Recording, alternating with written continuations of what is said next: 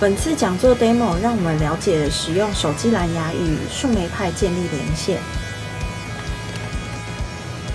首先，我们按蓝芽图示开启蓝芽选单，选择 Robot 的蓝芽装置，接着按下连线按钮。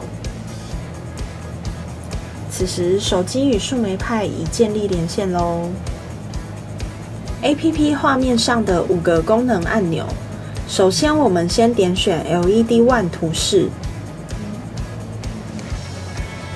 在此会看到树莓派的 LED One 亮灯。反之，放开图示时 ，LED One 灯就会熄灭。按下蜂鸣器的图示时，树莓派的蜂鸣器就会听到现在这个声音。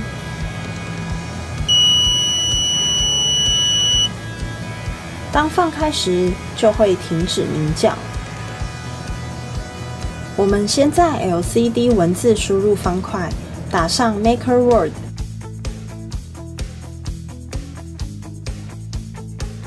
接着按下 LCD 文字送出。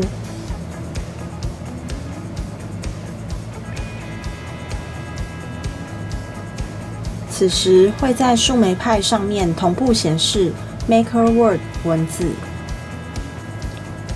最后，我们操作继电器开关，此时树莓派的继电器会使灯泡亮起。再按一下，灯泡就会跟着熄灭。